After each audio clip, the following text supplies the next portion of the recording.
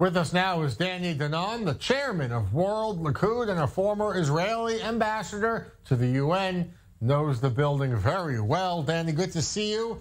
If you were to give one piece of advice to the Prime Minister of Israel, Naftali Bennett, ahead of his big speech on Monday, what would you tell him? What would your advice be?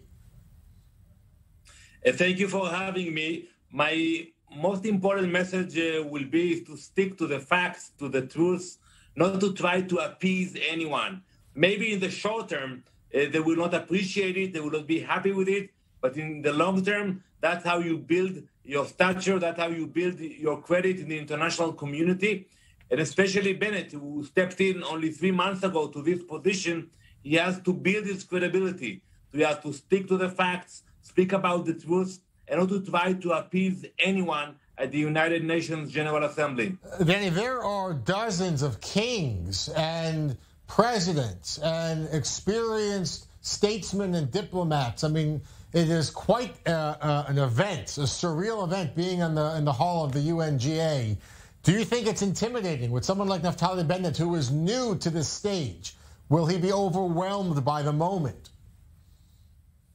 So actually, when Prime Minister Bennett will arrive to New York, most of the dignitaries will not be there anymore because the opening of the General Assembly took place last Tuesday. And by now, most of them are out of town already. And also because of COVID, many of them sent recorded messages without arriving personally to New York. So it will not be like we used to see, like a full house where you have hundreds of people in the General Assembly or in the corridors. But yes, at the beginning, I remember my first speech when I took office in 2015. When you go on that stage, it takes a minute or two to be in control. For that, and his team prepared him for that. The team surrounding Naftali Bennett has told reporters not to expect props or theatrics. They're trying to contrast the style of Bennett versus Netanyahu.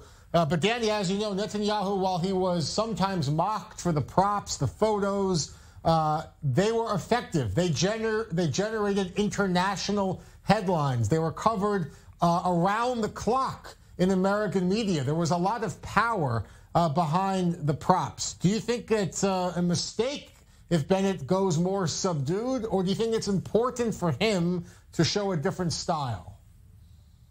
So I agree with you. I think Prime Minister Netanyahu always created the build-up before the speech. He promised the media to stay tuned, that he will reveal new information. And we worked very hard to make sure that it will be an interesting event for the media. And like you mentioned, people spoke about those props many years after. So I think it was important. And I think that it was very effective. Prime Minister Bennett is coming from a different approach.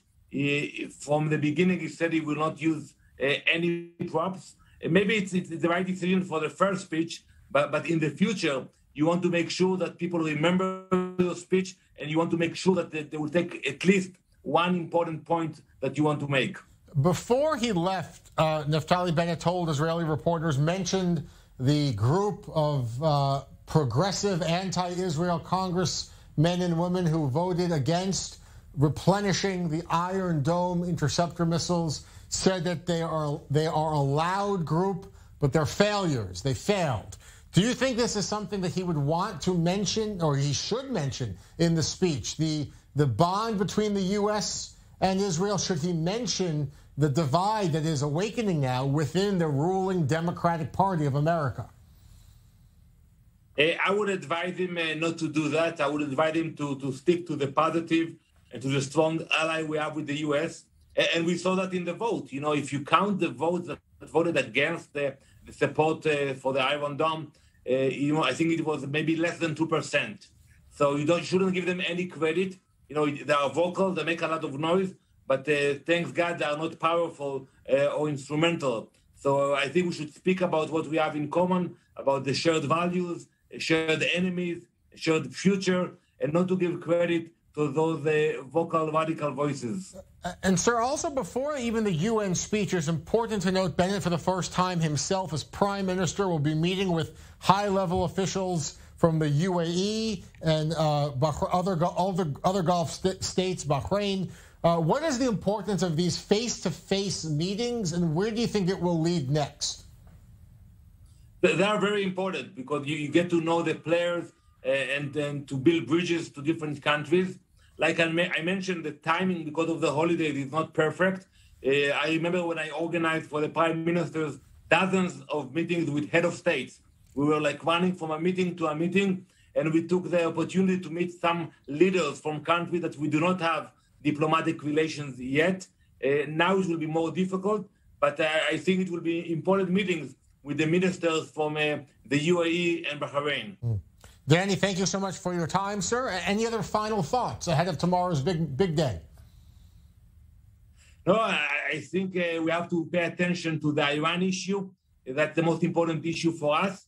After hearing President Biden saying he's eager to come back to the negotiations, the Iranians said that they will join the negotiations soon. It's important, and I believe that the Prime Minister will be very clear about our position to the JCPOA.